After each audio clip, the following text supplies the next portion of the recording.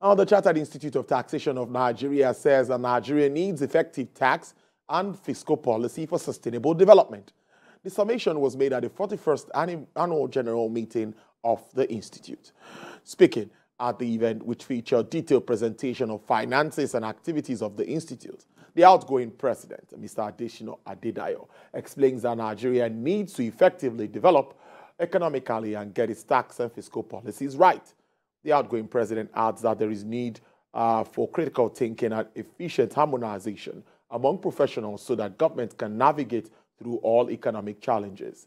Adedayo charged corporate bodies for support during his time. This time, the nation is confronted with various economic decisions, a position supported by the incoming president, Mr. Samuel Agbeluyi. It's about structural, it's about institutional, it's about capacity building, it's about knowledge acquisition. And in those four bases of a definition of leadership, we've been able to show some landmark. We were able to talk about structural things by addressing some structural issues. And at institutional level, we've strengthened policy formulation.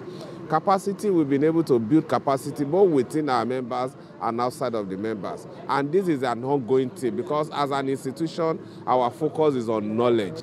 The government needs to know that before you collect tax revenue, you need to do tax justice. Whatever you collect from the taxpayer must be judiciously spent.